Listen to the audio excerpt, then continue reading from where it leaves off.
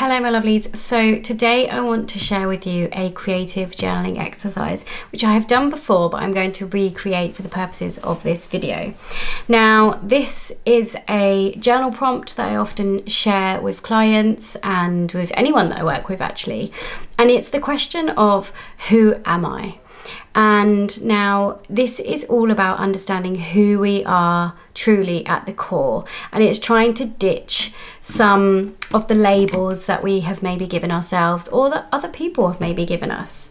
So you can do this in any way you please within your journal. You can write it, you can, doodle, do whatever you fancy, but I'm just going to share with you today this particular method that I came up with and I really enjoyed doing. So I'm going to show you the end product and then we're going to get stuck into it as well. So if you want to join along, then please feel free to do so, and all you need is some watercolors for this particular method and a pen. That's it really. So this is the end product that I created before. So you can see this is like the little body of a person, and then I've written all the things that I am at the top there. So I'm gonna open my journal to another page and I'm going to create basically the same thing again. So you can do it along with me.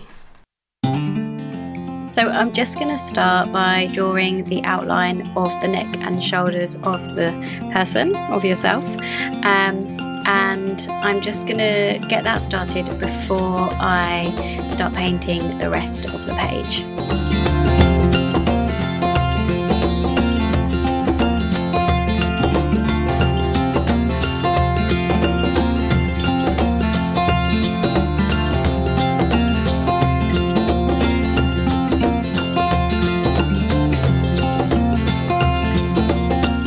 So once you've finished with the watercolours, you will need to wait for it to dry before you can write on it.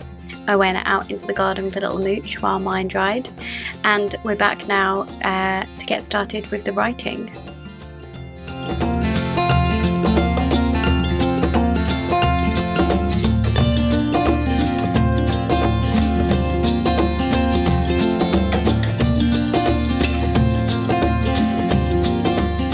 We want to try and avoid using labels to describe ourselves at this point. We want to use more kind of personality traits or characteristics of who we are, rather than, brother, sister, salesperson, IT consultant, those types of things. We want to avoid them where we can.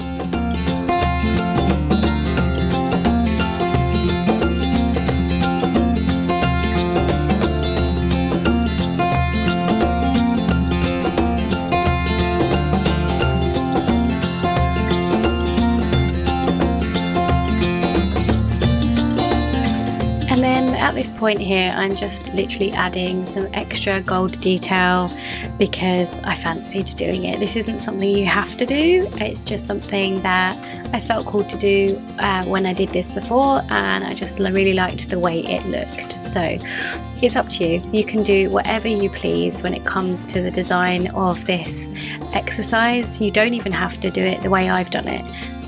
If you want to use this design, you can, but feel free to just allow your creativity to flow.